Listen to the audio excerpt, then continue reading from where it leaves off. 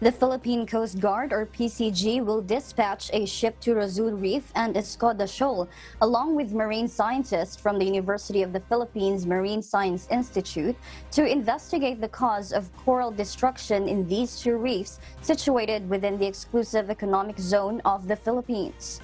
The PCG is seeking information regarding the possibility of significant damage and identifying those responsible for it.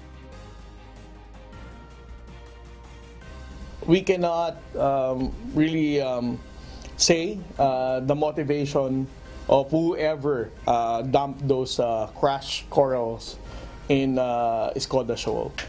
This primarily the reason why we need maritime scientists to evaluate and also to get sample for us to really understand the objective of those dumped crash corals in Escoda shoal.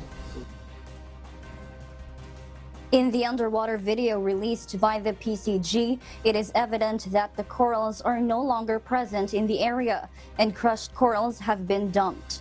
Although the PCG does not have a video showing that the Chinese maritime militia did this, based on their monitoring, the CMM vessel was seen in the area before the corals were destroyed. The PCG reports the discovery of 48 Chinese maritime militia vessels at Rozul Reef and Escoda shoal from August 9 to September 11 of this year.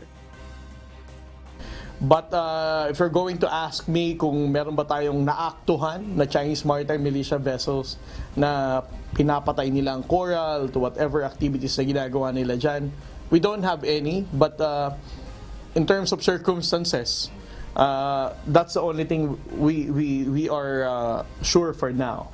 Na nung panahon na tumambay sila dyan, right after that, when we did the underwater survey, ito yung ating nakita.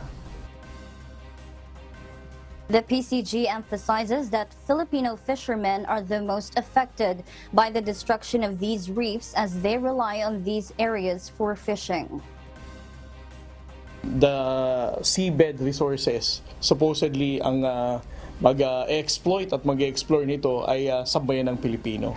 But with this kind of damage marine ecosystem, it will also affect our fisher folks, no, sa pangingisda nila.